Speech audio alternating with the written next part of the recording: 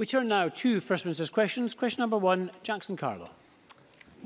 Thank you, Presiding Officer. First Minister, why is it the case that this SNP government is still choosing to invest less in general practice than is invested in other parts of the United Kingdom? First Minister. I wouldn't accept that characterisation. What we know is that we are investing record sums in our National Health Service more generally, and of course per capita spending on the National Health Service in Scotland is significantly higher than it is elsewhere in the UK. If we were to match UK levels, we would require to take, I think, around £850 million out of our NHS budget in a single year. So our spending levels are ahead of the rest of the UK. Looking at general practice, or rather primary care more generally, which is more appropriate these days as we seek to expand the primary care teams, we have set a very clear target to shift the balance of spend into primary care and achieve a particular proportion of the overall NHS budget that is dedicated to services in GP practices and the wider primary care team. So we will go on with doing that work. It's the right direction of travel. And when it is accompanied by, for example, the integration of health and social care, we are the first part of the UK to undertake that reform. It, I think, underlines the fact that this is a government that is both investing in our National Health Service and carrying out the essential reforms to it. Jackson Carlow. Well, that's a pretty speech, but it's not actually an answer to the question I posed. In each and every one of the last 5 years, investment in general practice has been lower in Scotland than it has been south of the border. A spending gap that's amounted now to a whopping £660 million of support lost to primary care in Scotland. The Royal College of GPs is now warning that over the next 5 years, as a consequence of extra demand on services, we could be short of more than 900 family doctors in Scotland, due, in their words, to a long-standing underfunding of GP practices. First Minister, are they wrong? First Minister. We are working with general practitioners. We're working with wider primary care teams. I've already made the point, which is beyond any argument, about the higher levels of per capita NHS spend in Scotland than in the rest of the UK. Also, by the end of this Parliament, and this is a target that has clearly been set, we'll be investing an additional £500 million in primary care, which includes £250 million in direct support of general practice, and that will raise the primary care share of the NHS frontline budget to 11% by the end of this Parliament, something that at the time that was set was, I seem to recall, welcomed by GPs and the wider primary care teams. Of course, we will also ensure a pay rise for GPs to ensure that general practice remains an attractive career. We have a whole range of recruitment initiatives and incentives in place to get more people not just into medical professions but into general practice in particular. And of course we have the new GP contract now in place, which ensures that GPs are well rewarded and that we have the right focus on building primary care teams. And finally, in terms of comparison with the rest of the UK, which Jackson Carlow, when I make comparisons with the rest of the UK, he says it's not legitimate to do so, but of course he is doing exactly that today. But we have more GPs per 100,000 of our population than the rest of the UK. In Scotland, we have 91 for every 100,000 people, compared to just 71 per 100,000 people in England. So I think our record stands scrutiny, and of course we've set out a very clear direction of travel for the future. Jackson Carlow. Well, I'm sure the Royal College of GPs will be very impressed with that slapdown. Last week, in very revealing language, the First Minister said that the £550 million coming in health, her words, was only £550 million. Well, I've had a look, and it turns out that's actually nearly £200 million more than the Scottish Government's own increase for the NHS in their last budget. Why is it all hearts and flowers when Nicola Sturgeon comes up with the money, and all grudge and grievance when it's Westminster that gives an extra £550 million to Scotland's NHS? We are clear more of that increased resource should be going to general practice. Why? Because self-evidently more funding to GPs will help our NHS, help people keep people out of hospital, and help reduce demand in critical services. The SNPs say they will eventually increase spending in primary care to 11% of NHS spending. But GPs are also being told, as they were just now, they'll have to wait till 2021 to see it. Why the wait? Will she do the right thing and give Scotland's GPs and patients the support they need now? First Minister. Perhaps if Jackson Carlaw had looked at this a bit more closely in advance of these questions, he would have known that investment in primary care has gone up in every single year of this government. And of course now we are working towards that 11% target. Why does that have to be done over a phased basis? So that we don't destabilise acute services as we do that. We've got to make sure we get that balance right. But let me give Jackson Carlaw a few more facts for him to chew over perhaps after this exchange has finished. Overall health spending is over 7% higher per head in Scotland than in the rest of the UK. And as I said a moment ago, if we were to match the UK Government health spending plans, that would see our National Health Service lose £850 million in this year alone. We've given a commitment to pass on all revenue consequentials to the National Health Service. Can I say, just as an aside, those consequentials are not just a gift from the UK Government. They come from Scottish taxpayers' money that goes to the Treasury before it comes back to Scotland. But I think two contextual points still require to be made. Yes, that £550 million is well. Actually, three contextual points. That would be wiped out if we were to give tax cuts to the richest, as the Tories want us to do.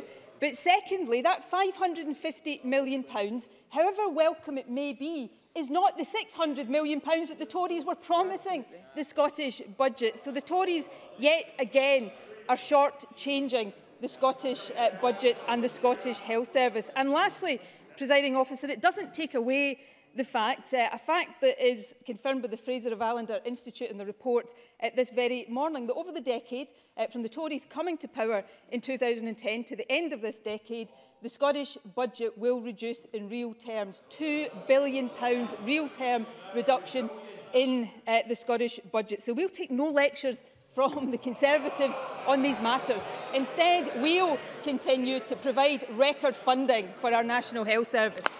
Jackson Carlaw.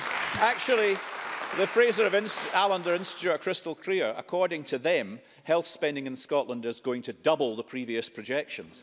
And the record of this government no longer fills people with any confidence. We just heard the First Minister say we don't want to destabilise the NHS. In a week, when we have had warnings of huge job losses in NHS Tayside, locum consultants in the Highlands picking up £400,000 a year, delayed discharge in Scotland reaching its worst level in 2 years despite promises to abolish it, all part of a growing legacy not of destabilising but 11.5 years of SNP incompetence in Scotland's health service. The £550 million budget investment in Scotland's NHS is an opportunity to put in place a sustainable long-term plan.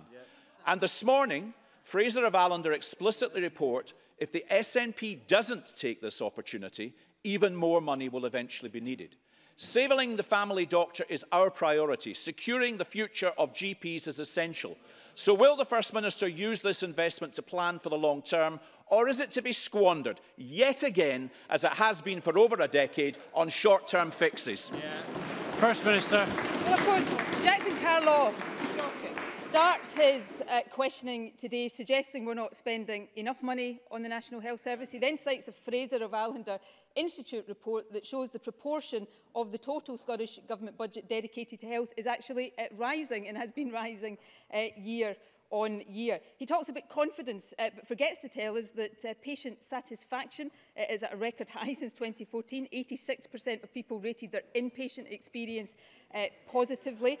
He also forgets to remember that, of course, the Fraser of Allender report today says that per capita, the real terms reduction in the Scottish Government budget over the decade is 7%. So these are the facts. He also mentions delayed discharge. The most recent annual report published in September of this year showed a reduction of 6% in terms of bed days lost to delayed discharge. That builds on a 3% reduction the previous year and a 9% reduction the year before that. That's a 37% decrease in delayed discharge since 2006. So these are the fruits of our investment, and we will continue to invest in the health service and continue to reform the health service as of course the Tory government in Westminster continues to preside over real terms cuts to the Scottish budget. So we'll go on with the job of delivering for patients right across the country. Question number 2, Richard Leonard. Presiding Officer, time limits are essential in any legal system. But does the First Minister think that governmental bodies should have up to 20 years before they begin to pursue a person for debt? First Minister. I'm sure Richard Leonard is going to tell me the particular context in which he is asking this question. And when he does so, I'd be happy to seek to answer it in more detail. Obviously, the different contexts that might apply here may have an implication for the answer that I would give. So I look forward to hearing his next question. Richard Leonard. Well, this afternoon, this Parliament will be debating the prescription bill. And under the current system, the Department of Work and Pensions can take up to 20 years to notify people of debt relating to the overpayment of benefits. And it's not just the DWP. Scotland's councils also have 20 years before they have to notify people about a council tax debt. We think it is unfair that a person can be chased for a debt 20 years after it was incurred that they had no knowledge of and when no previous action has been taken. This can be ended in this Parliament this afternoon. In stage 3 of the prescription bill, Labour will put forward amendments to cut that period to 5 years. That means Scotland's councils and the DWP under Scots law would have 5 years to notify people of their debt, not 20. So why are SNP MSPs planning to vote against this proposal this afternoon? First Minister. To protect debtors, actually. And I'm glad Richard Leonard has now told me what he's asking about. If he'd done that in his first question, I could have given him the answer. He was looking for COSLA, Scotland's local authorities, have been very clear in the submissions they made at stage 1 of the prescription bill that any amendment that shortens the period in which overpayments can be recovered would hurt debtors the most, because the debt, if it would have to be recovered within 5 years, could mean higher repayment instalments, which would potentially cause greater hardship to debtors. So we have listened to the view of COSLA.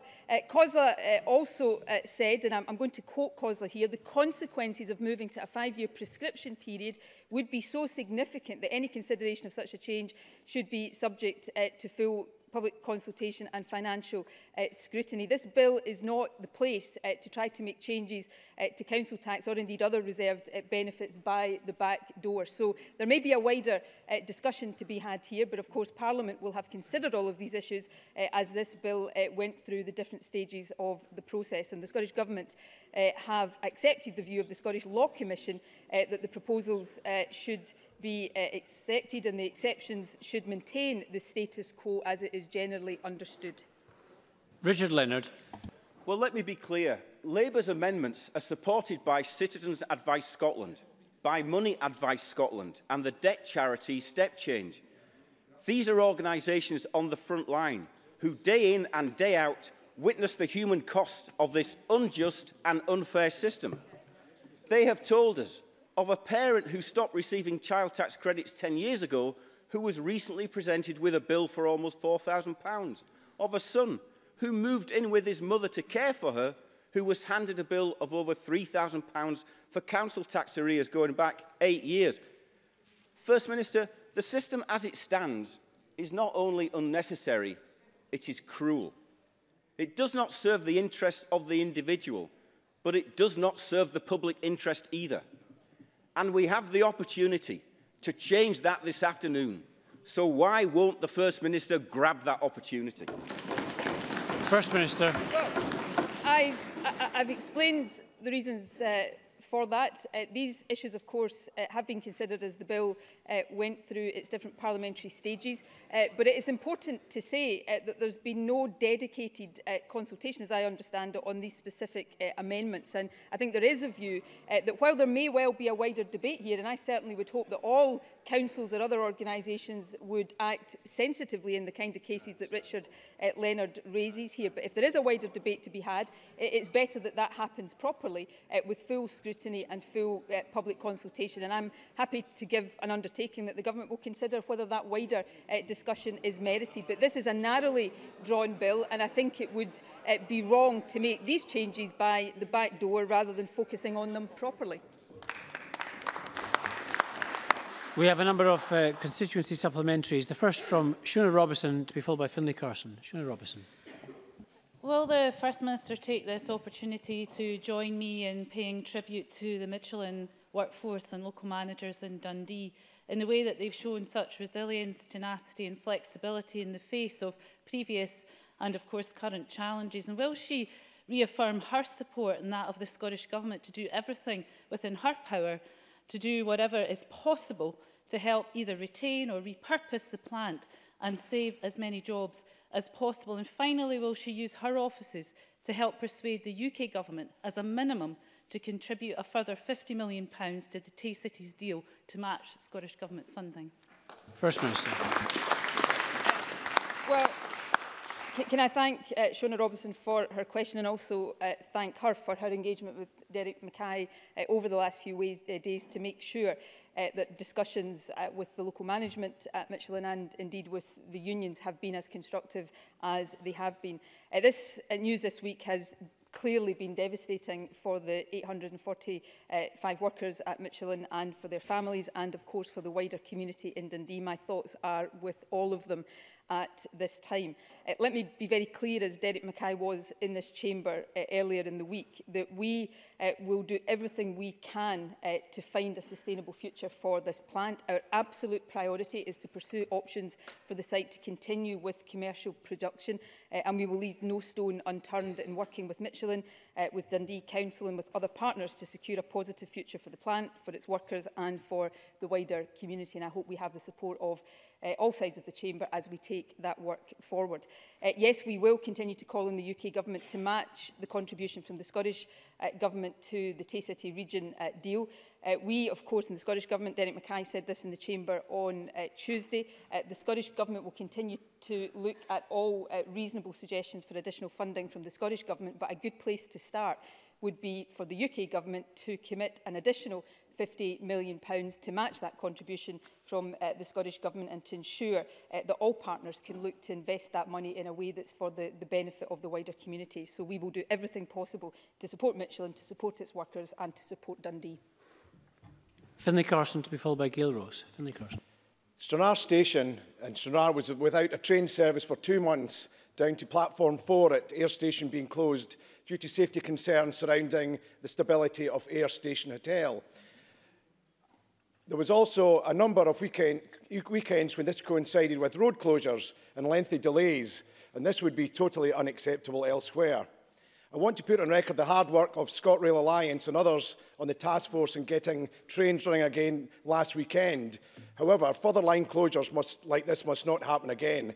Will the First Minister give the people of Stranraer a personal commitment that she will intervene to ensure that contingency plans can be quickly instated, which will see temporary platforms set up south of Ayr in the event of Platform 4 being closed in the future? First Minister. We will do everything possible to mitigate any disruption happening in the future. I know how difficult this situation has been. Of course, what happened at Ayr Station was unavoidable, and we acted, as ScotRail acted as quickly as possible to ensure that disruption was kept to a minimum. It's good that trains are running again, and we must all work to ensure the right plans are in place and the right contingency options are in place to ensure that that disruption is not replicated, and I give that undertaking today.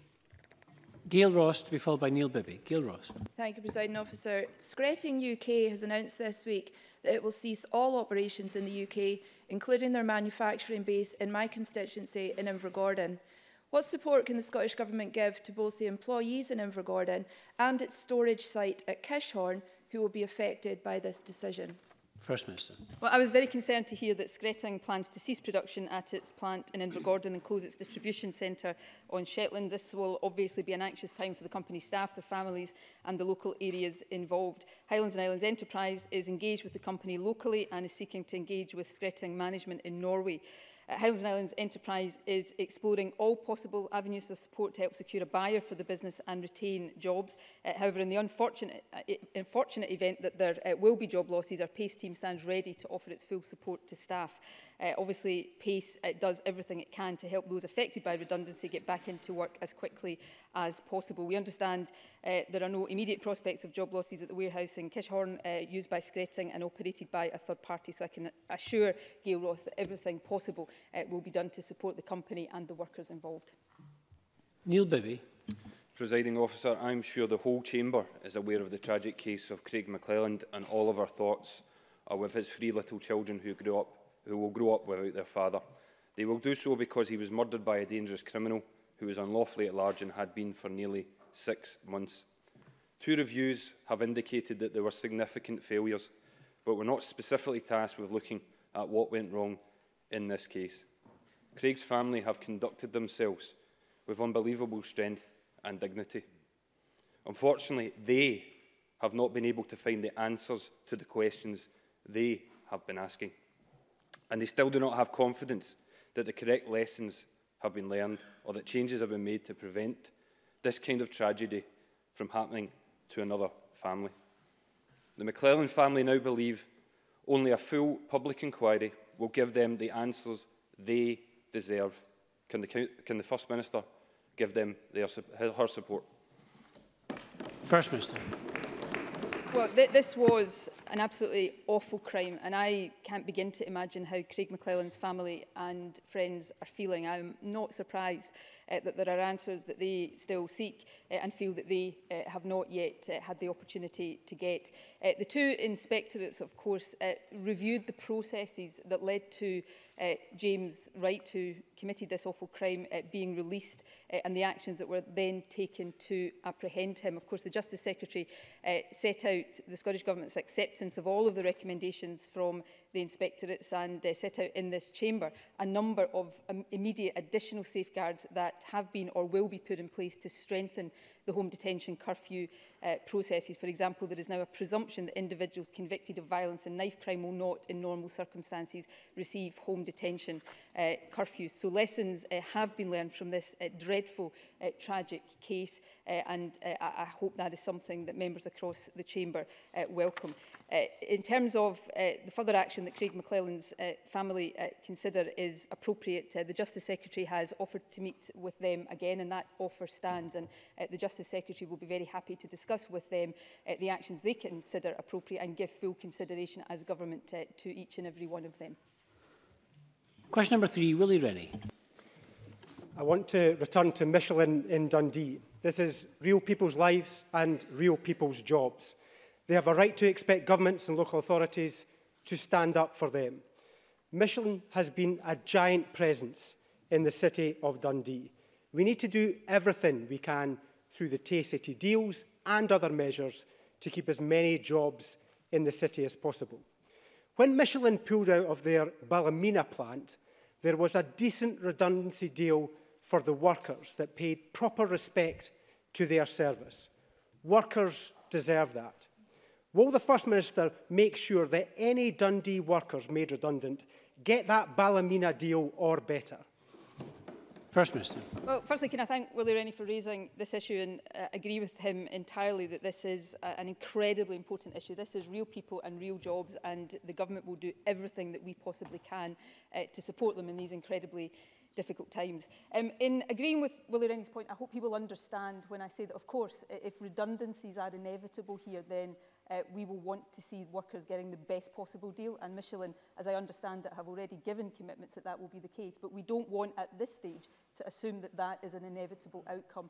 Our focus right now is in doing everything we can to try to find a sustainable future for the plant that will see commercial production continue at the plant. And the action group that will meet under the convenership on Monday of Derek Mackay will be very much focused on bringing a plan together, and Scottish Enterprise will be central to that. Now, in these situations, of course, we cannot stand here and guarantee that that will prove to be possible. But if it doesn't prove to be possible, it will not be for the want of trying. So if Willie, I hope Willie Rennie will understand that that's what we want to focus on in the short to medium term. But of course, if redundancies do happen, of course, we will absolutely demand that workers get the best possible package. Willie Rennie.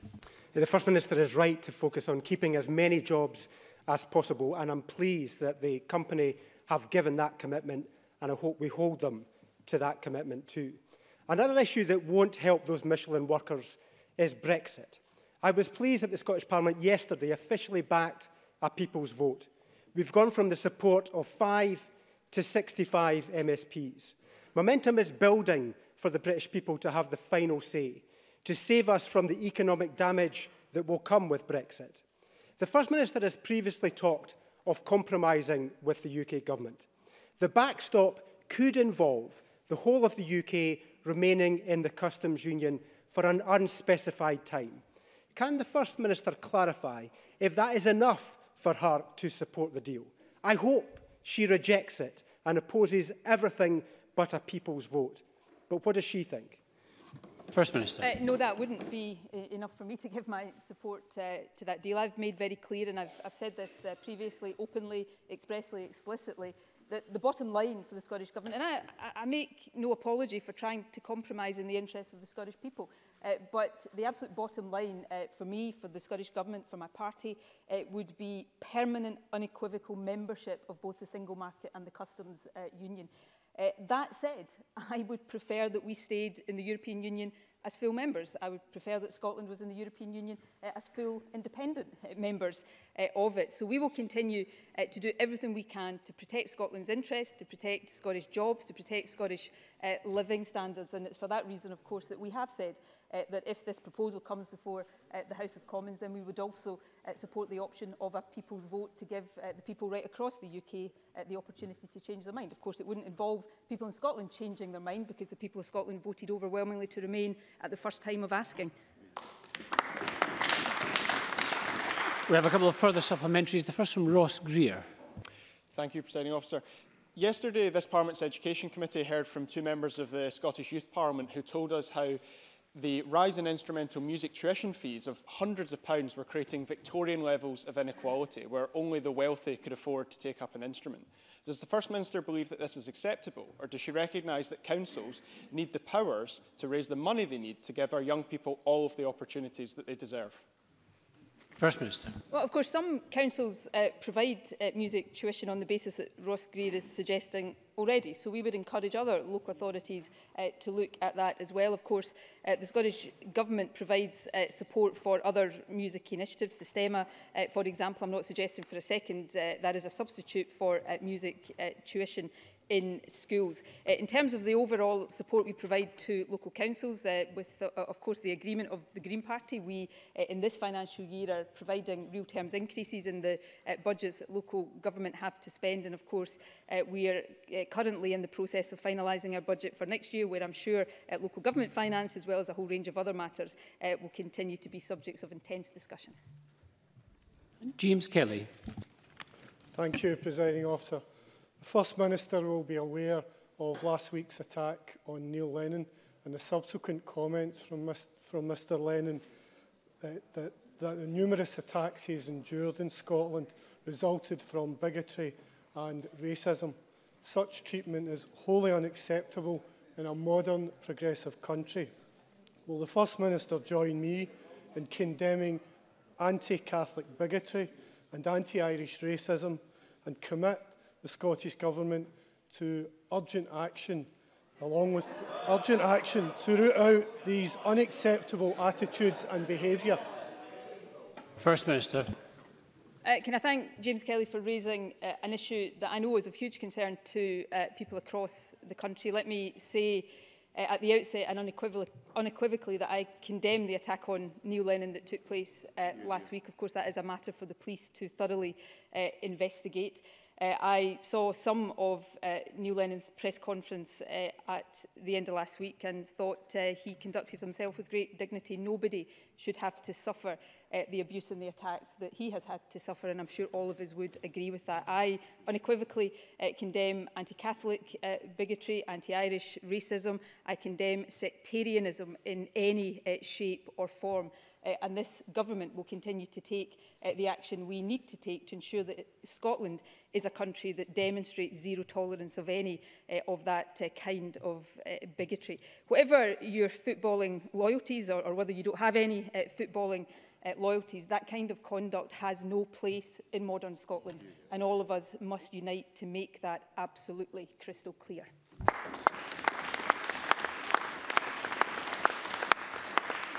Gillian Martin. Special rapporteurs in Scotland to begin an inquiry into rising poverty across the UK. This comes on the back of Trussell Trust figures showing that food bank use in Scotland has risen by 15%, driven by the rollout of universal credit. How will the Scottish Government engage with this inquiry? First Minister.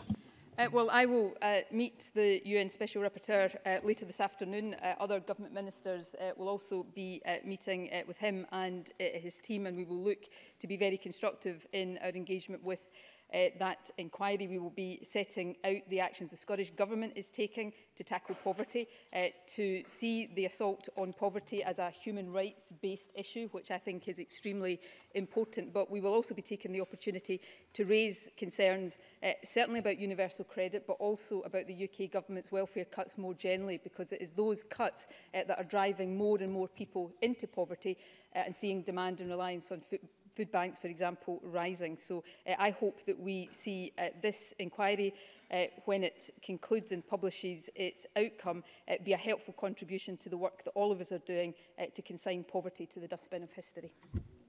Question 4, James Dornan. To ask the First Minister how the Scottish Government supports the real living wage. First Minister. Currently, 80.6% of employees in Scotland are paid at least the living wage, making Scotland the best performing of all UK countries. This week, I announced an increase in the real living wage rate, so people who receive it in Scotland will earn £9 an hour. We've provided funding to enable adult social care workers to be paid the real living wage, and from 2020 that rate will be paid to all workers delivering funded childcare hours. We continue to work with partners to deliver our commitment to lift at least 25,000 more people onto the real living wage in the next 3 years, and we're also working to adopt a Fair Work First approach by extending Fair Work criteria, including payment of the real living wage, to as many funding streams, business support, grants and contracts as we possibly can. James Dornan. I thank the First Minister for that answer, but does the First Minister agree with me that it's a disgrace that the UK Government failed to use their budget to finally put in place a real living wage for every worker and continues to subject workers under the age of 25 to a lower pay for no justifiable reason? First Minister. Yes, I absolutely agree with that. I would make 2 points. I think the UK Government should unequivocally get behind the real living wage that's independently assessed as the level that people need for a decent standard of living. And secondly, I think the age discrimination that is currently part of the government living wage is unacceptable in modern times. We think that people who do the same jobs should be paid the same wages regardless of what age they are. And of course that is one of the many reasons why I hope that in the not too distant future we see these powers devolved to the Scottish Parliament, so that we, instead of the UK Government, can take these decisions. Question number 5, Brian Whittle. Thank you, Presiding Officer. To ask the First Minister, in light of the study Defying Arthritis at Every Age, what the Scottish Government is doing to reduce loneliness and isolation among people suffering with the condition. First Minister. I welcome this research and recognise the importance of raising awareness of the challenges that those living with arthritis can experience. We know that particular groups of people, like those with long-term health conditions, can be at greater risk of experiencing social isolation and loneliness. We're committed to publishing a strategy to tackle social isolation and loneliness, which will reflect those risks and outline a programme of work designed to address these issues. The Minister for Public Health is meeting with the group that commissioned the research this afternoon to discuss how we can work together to improve the lives of people living with arthritis. Brian Whittle. Can I thank the First Minister for that answer. Despite the fact that a staggering 1 in 6 people are living with arthritis, a lack of understanding of the condition has led to an epidemic of isolation, according to the Versus Arthritis report. The British Society of Rheumatology published a new report yesterday on the state of play of rheumatology services in Scotland. In it, they note that the waiting times for a first appointment has almost doubled since 2010, from an average of 41 days to 79 days, against a 2016 Scottish Government target of 28 days. First Minister, the report states there is a 12-week window after the onset of arthritis symptoms where referral to a specialist can reduce these symptoms, thereby helping to reduce disability and work limitations. So given that a lack of mobility is often a key factor in increasing loneliness and isolation, when can the Scottish Government expect to hit its own stated target on waiting times for rheumatology appointments? First Minister. Well, of course, the Health Secretary set out a couple of weeks ago in this chamber the waiting times delivery plan that we are now working towards and investing considerable sums of money to make sure that we achieve the targets in that plan. More generally, I think it is absolutely correct that we need to do more to raise awareness around arthritis and make sure that those suffering from it, particularly those newly diagnosed, get access to the support that they need so that they can continue to be active and independent in their own communities. As I mentioned a moment ago, the Minister for Public Health is meeting with Versus Arthritis this afternoon and looks forward to discussing all aspects of this research so that we can ensure that government policy, whether that is around health service waiting times or the wider loneliness and social isolation work, reflects the actions that need to be taken to address some of the issues identified in the report. Bob Doris. Thanks, President Officer. First Minister, digital connectivity can make a significant contribution to tackling loneliness and isolation for older people, yet 38% of 65 to 79-year-olds report not being able to use a computer at all. How is the Scottish Government seeking to address such inequalities and tackle loneliness amongst our older citizens? First Minister. Well, it is very important that older people can get online, and the Scottish Government is certainly committed to helping them to do so. The most recent Scottish Household Survey shows a significant increase in internet use by adults over 60 in the last 10 years. It's gone from 29% in 2007 to 63% in 2017, but we want more people to benefit from digital opportunities. Our Digital Participation Charter Fund, which was launched in partnership with BT, has made awards of over £200,000 to 26 organisations for digital inclusion projects, and older people are a priority group for that.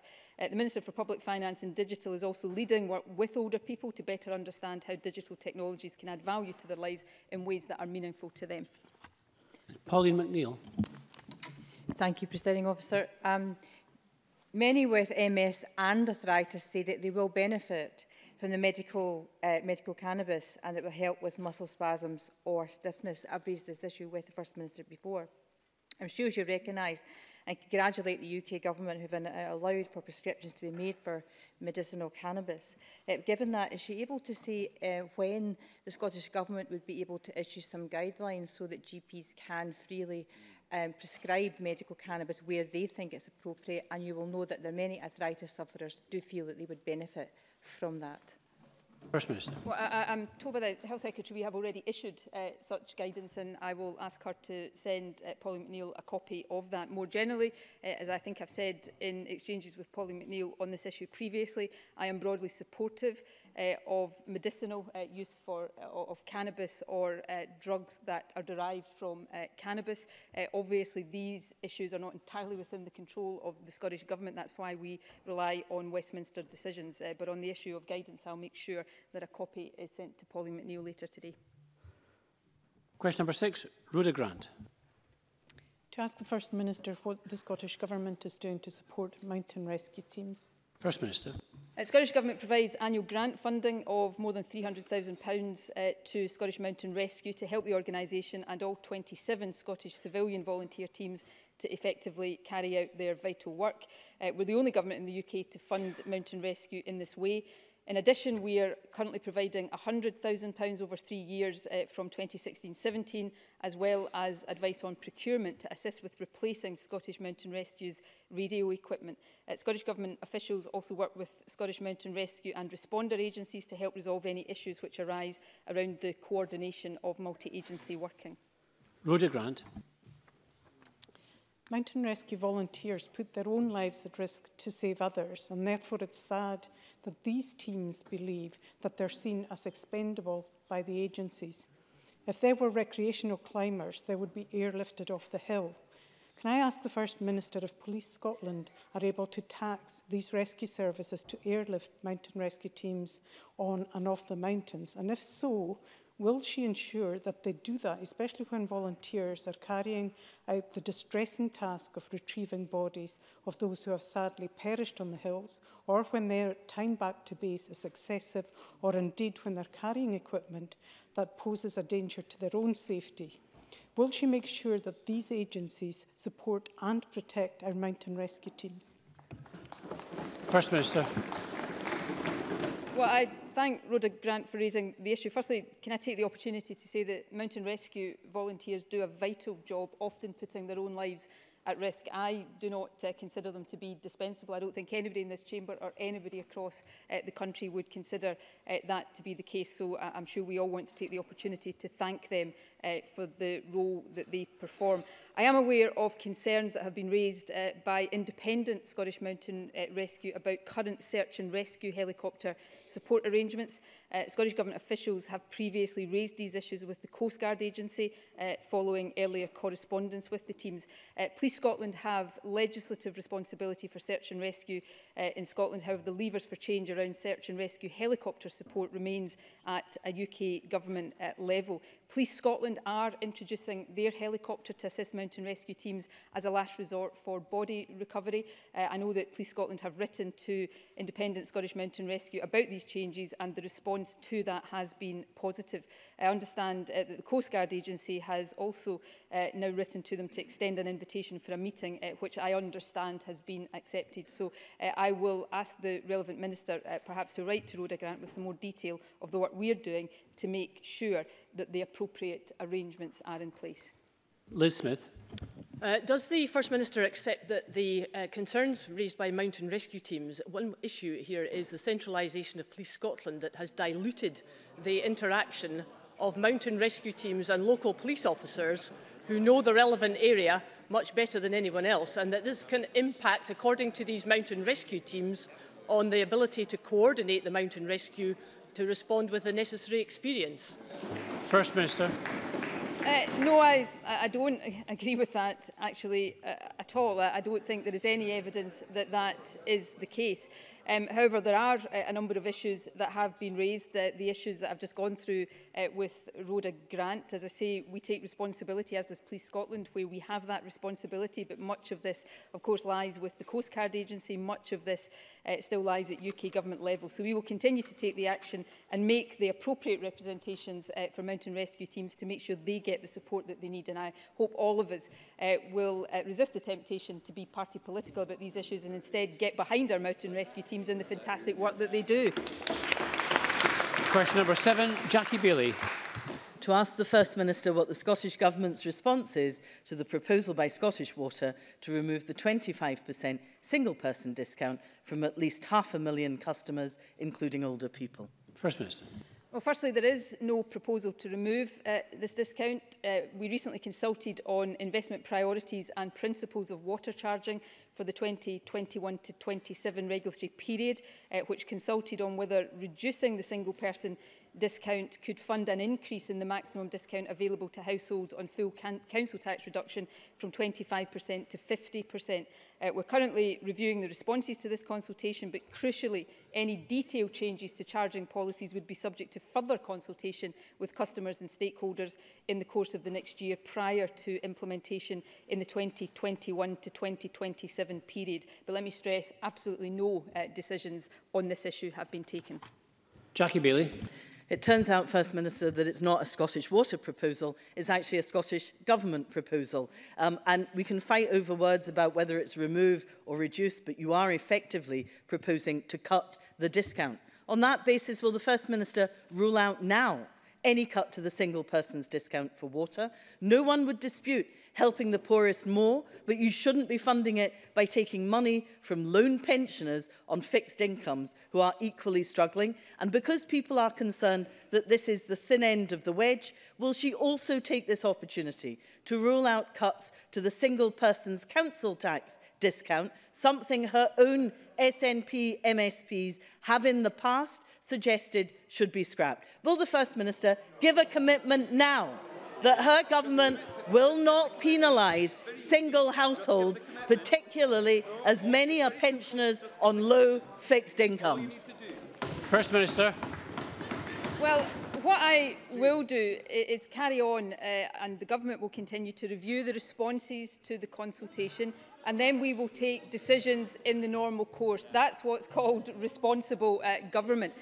And the decisions we take, when we take them, will be progressive. They're all about making sure that the help we provide to people goes to those people who need it most. And, let me quote Citizens Advice Scotland about the proposal to increase the maximum reduction for recipients of the water charges reduction scheme from 25% to 50%. They welcomed that because it would provide additional benefit to over 340,000 households on full council tax reduction and another 160,000 on partial council tax reduction. So these are important issues. It's right that the Scottish Government fully consults on them. Any detailed changes, of course, would then require to go through a further process of consultation, so Parliament will have plenty of opportunity to discuss any proposals that come forward, but no decisions have been taken at this stage, and the Scottish Government will continue to give them proper and full consideration.